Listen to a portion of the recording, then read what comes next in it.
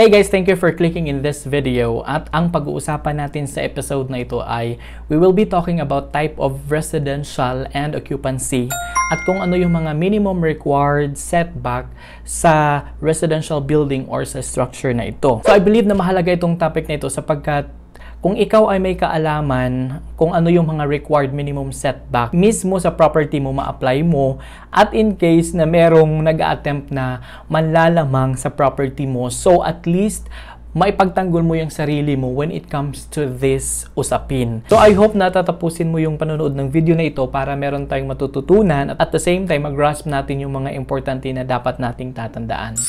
So, by the way guys, I'm gineerbens and welcome back sa aking YouTube channel. So, this channel creates video tutorial and construction related videos. Now, sa video ito, we'll have the construction related video coming up.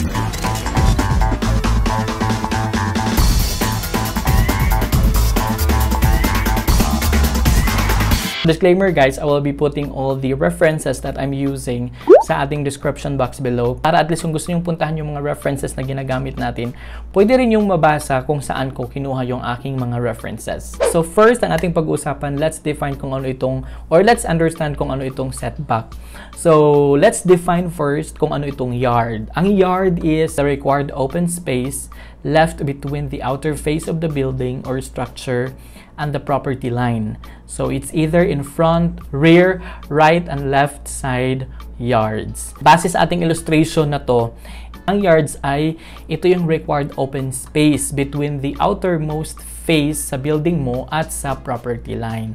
So halimbawa na lang dito sa ating illustration, ito yung 4 na yards within our building.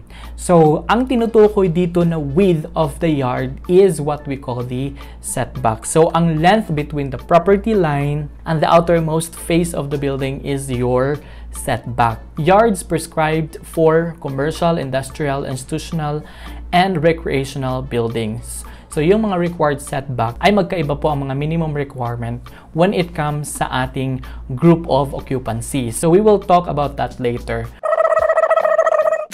So, ano nga ba ang kalagahan? Bakit meron tayong setback na kailangan i-observe? So, first, this is to ensure that our structure or building is away from roads, away from the water bodies, and away from the other building. Then, by this setback, we will ensure that our building receives the adequate natural light. So, kailangan talaga na merong papasok na adequate lighting for your building. Hindi pwedeng kulob yung structure mo or your building mo. Kailangan meron access siya for adequate lighting. At this is the most important one is to ensure the sufficient ventilation. So ito po talaga yung pinaka main reason kung bakit kailangan natin ng setback na i-observe sa ating mga structure. Ang sufficient ventilation.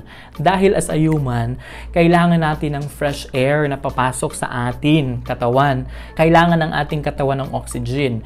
By that, yung ating structure, kailangan merong sufficient ventilation para makapasok yung hangin sa ating structure, sa ating building. And in addition to this, meron tayong mga required setback or sabihin nating easement when it comes sa ating structure and against sa mga water bodies. So, kailangan i-observe natin yung setback na yan para hindi ma-damage yung ating structure. And the same way, protection ng mga naka-occupy doon sa structure na yun, kailangan nila ng protection against the nuisance elements. Say for example, malapit ka sa airport, maraming airplane, yung mga noise pollution dyan, kung malapit ka sa mga industries.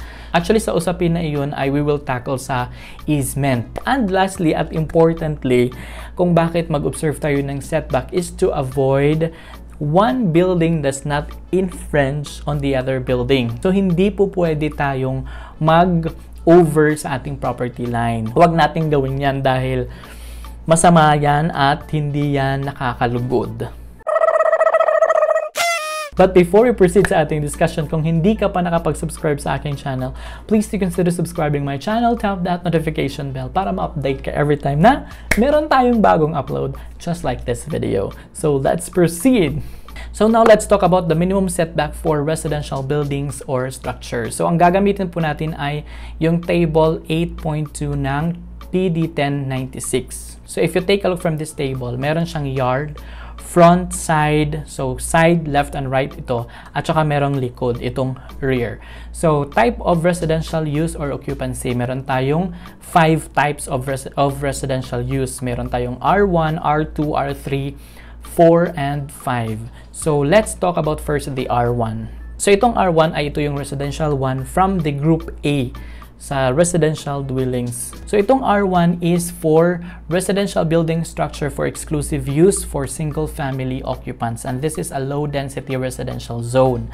So, this is characterized mainly for single family. So, kadalasan ito yung ating classification sa ating mga bahay kung single family lang yung occupants ng ating bahay. At mostly, ito ay single detached. So, pag sabihin natin single detached, ang single detached has open space on all sides of the structure. Wala siyang katabing ibang structure.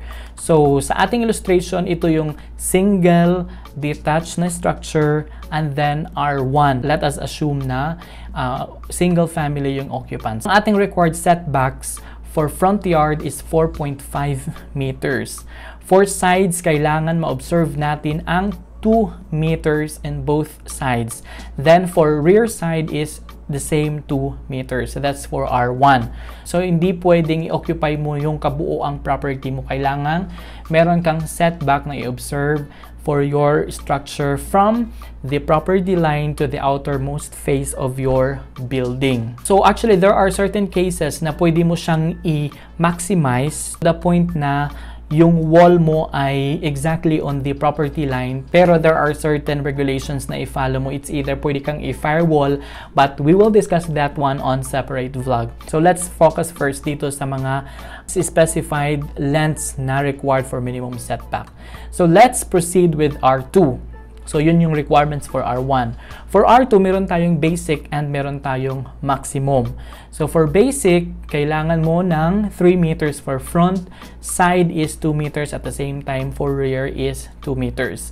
For maximum type is meron kang need na 8 meters for front, sides 2 meters and for rear is 2 meters. So ano itong R2? Ang R2 still belong to category or group A for residential dwellings. That's for R2, and this is a medium density residential use or occupancy, and characterized mainly as low-rise, single attached or duplex or multi-level building structure, exclusive use as multi-family dwellings. So, itong single attached building means that the house shares a common wall, typical on both sides of the property. This is actually the same in duplex type na mga bahay. So, this is the single attached dwelling. So, that's for R2. Yun yung mga required na lengths for your setback. So, sa basic R2, this is a single attached or duplex building, yung sabi natin kanina, that is from 1 story to 3 story in height, in which each unit for separate use or single family dwellings. So, single family dwellings pa rin itong R2, that is for basic. And then for maximum is, this is a low-rise, multi-level building structure from 3 story to 5 stories height and for use of multi-family dwellings. So, that's for maximum R2. For residential. So, let's have the group B. Yung group B is, ito yung ating R3, R4, and R5. So, ano itong residential 3 type na building? So, for our setback, kailangan natin sa basic na 3 meters. So, meron tayo ditong note for sides and rear. So, abutments on 2 sides and rear property lines may be allowed with conditions as enumerated under Section 804, subsection 10 of this rule. So, basahin nyo na lang. And then, for maximum type ng R3, yung front mo kailangan ng 8 meters and the side is optional for 2 meters. Then, for rear side is 2 meters. So, ano itong R3? Ang R3 ay, this belongs to Group B, residential hotels and apartments. And this is starting for high-density residential use. So, medyo marami-rami na yung tao dito na naka-occupy.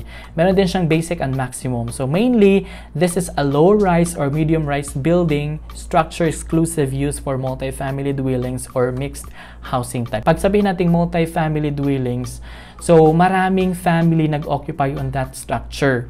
And then yung mixed housing type is, it's either, pwede mo kasing gamitin commercial yung baba at the same time, residential yung nasa taas. Di ba kadalasan yung mga nakikita natin na ginamit yung baba as for commercial, like ginagamit nila for tindahan or office or something, then residential yung nasa taas. And that is residential 3 for group B. So for R4, ang ating required setback is, for front is 4.5, then sides optional for 2 meters, and for rear is 2 meters. So ang ating R4 is basically belongs to group B, and then this is a medium to high density residential use or occupancy. Mainly, this is also a low-rise townhouse building. So, nakikita naman natin yung townhouse, di ba? Alam natin kung ano yung itsura ng townhouse building. Structure exclusive use for multi-family dwelling. So, obviously, marami naka-occupy na family units sa townhouse na yan. Ganun yung ating R4.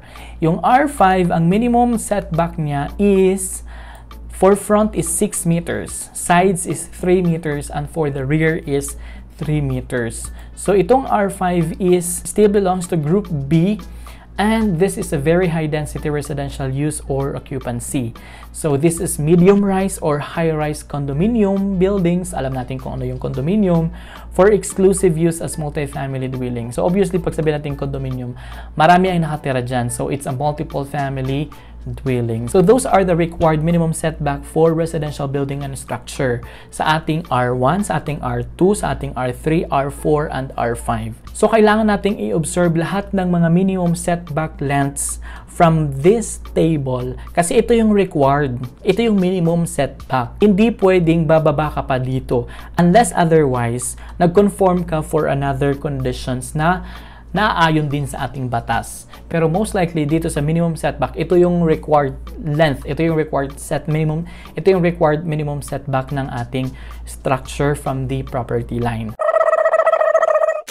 So I guess that's it sa ating discussion kasi nagpo-focus lang tayo sa residential occupancy or residential type sa ating structure, and meron ding iba't ibang required setback when it comes to commercial building, when it comes to industrial, when it comes to institutional. So lahat yun may mga prescribed minimum setback. So ang ating pinag-uusapan is all about residential building or structure from R1 to R5 and the minimum required setback. So hopefully we will produce more construction video at nagsisimula pa lang akong gumawa ng mga construction video, and I hope na papanoorin niyo po ang aking and I hope na you will support all those videos na i-produce natin for construction video dahil for sure maraming kayong matututunan, and later on we will be uploading yung mga estimate videos, so paano mag-design ng mga building. Yan ating mga i-expect on the next upload sa aking channel. So I guess that's it for this vlog. Have a great day and God bless. Bye!